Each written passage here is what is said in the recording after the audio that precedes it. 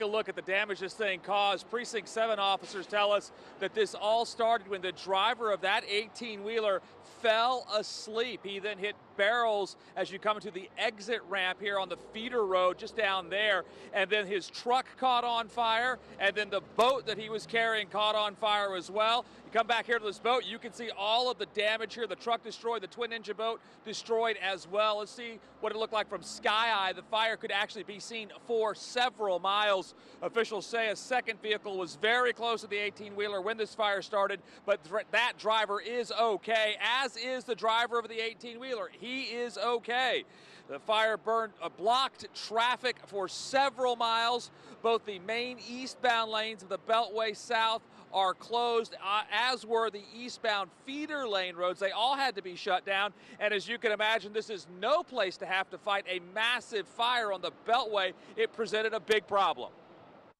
All our companies did an excellent job as far as getting in, stopping traffic, getting a heavy water supply across, 5-inch lead across the feeder road and onto the freeway.